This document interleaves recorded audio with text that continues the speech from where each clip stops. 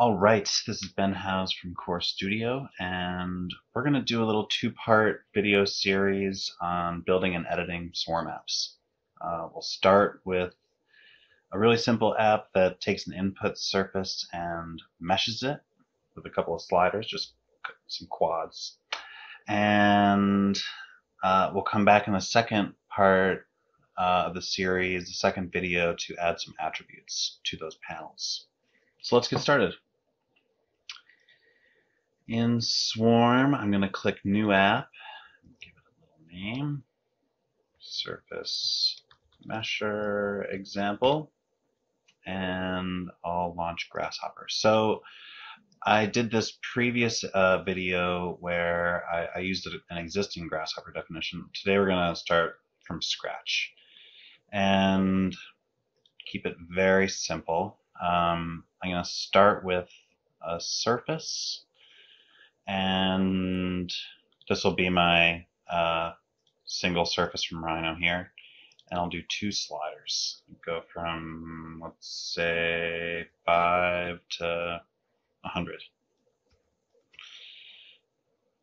Call this one U. And copy and paste that. Name the second one B. So now we'll use the Grasshopper Mesh Surface component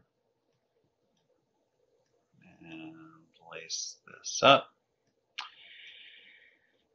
Okay, so now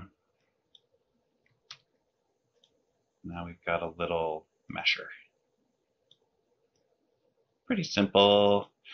Okay, last thing, let's explode that mesh out into its panels so each one is clickable in the viewer.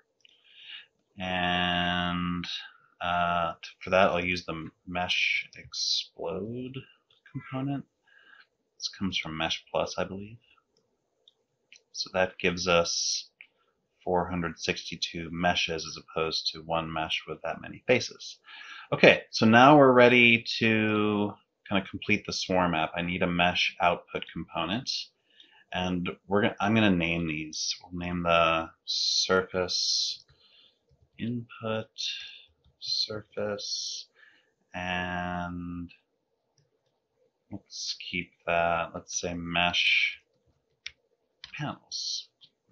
Okay, so there's my little Grasshopper definition.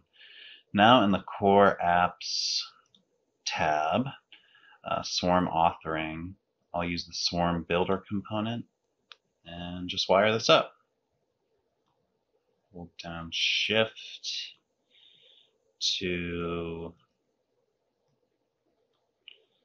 plug multiple inputs in, and you see I get them over here in the Swarm UI. And finally I'll plug that output component in. And I think that's all I need here. I will press the send button and say sure to save a default state. And let's close Grasshopper completely. And we'll go to the app and just make sure it works. So it looks like that surface didn't really stick when I make the save state. So let's just make another. I'll reference the input surface. And whoops, let's try that again. Oh boy, we're gonna edit all this out. Let's try that one more time, okay? There we go.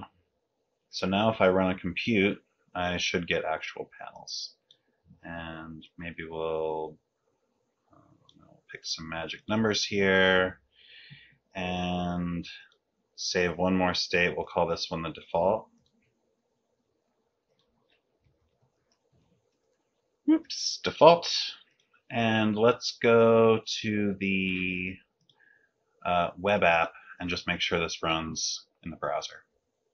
Ooh, I think I'm signed in as different users over here.